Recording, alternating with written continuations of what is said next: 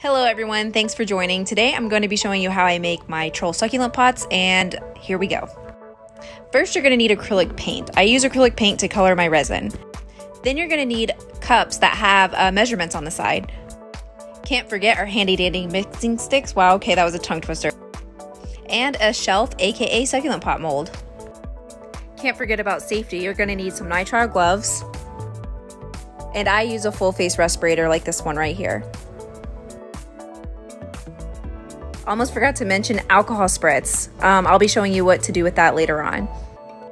Now let's get into mixing our resin. This is why you're going to need the little measurements on the side so you can see how much you're going to be mixing. Woo, man, we're getting tongue-tied, but we're getting tongue-tied, so we're gonna keep on pushing. Usually I use white Mix-All for this part, but I'm gonna use Pinata ink since I ran out of Mix-All because I really love Mix-All. I usually use a white base to help my colors pop. And this is the fluorescent pink in basic acrylic Liquitex that I'm going to be putting in here. You'll see right there. And then I'm just gonna start mixing. I'm just gonna be mixing all the colors up, and I'm just gonna be quiet and let you guys watch the mixing process. Here we go.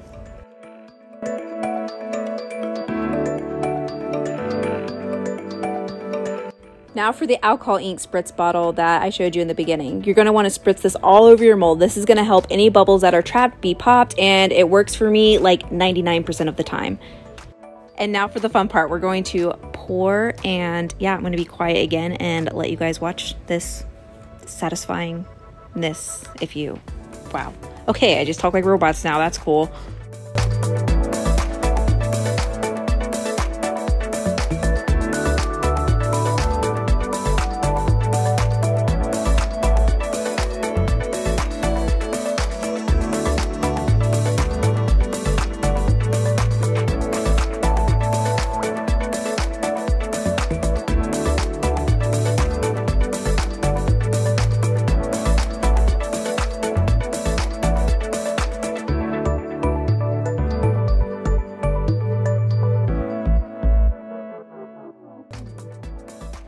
After you're finished pouring this layer, you're going to want to spritz some more alcohol on the back to help pop the rest of the bubbles, and tomorrow we will do the demolding. Yay!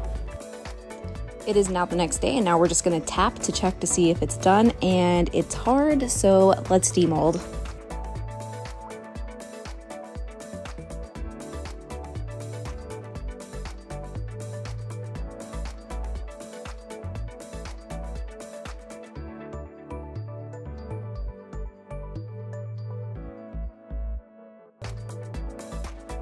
And here's what it looks like after the demold, but we are not done yet. We are going to add hair and plants to it, so stay tuned.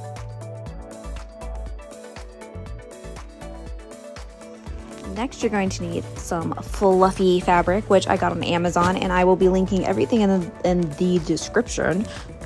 And you'll need a jewel for the belly button, some glue, and some scissors.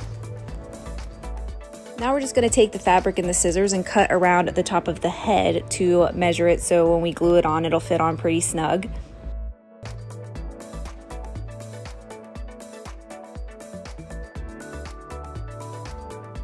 When you're done cutting, you should have a little piece like this. Then after you're done with that, you're going to take the tacky glue and put it all over the top of the hair part of the troll or gnome, or whatever you feel like you want to call it for the day.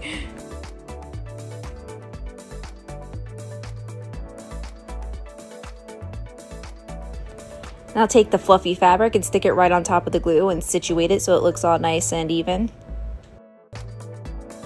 And this is what it should look like. It should have the floofster hair, and now we're just gonna add the jewel belly button right there. Magic of editing videos, woo!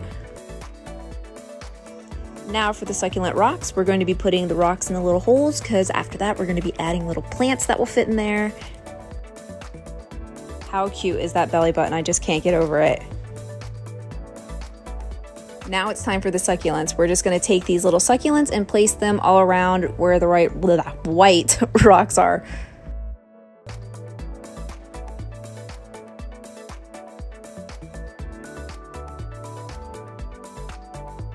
And we are finally done. This is how the piece should look. I can't believe how this turned out. This is just going to be one of those pieces I'm not going to be able to get rid of. now we're outside with some glamour shots, and yeah, just enjoy the rest of the video. And at the end, I'll leave, you know, where you can follow me, and in the description, I will link everything that you need to make this little troll succulent creation. Thanks for watching. Bye.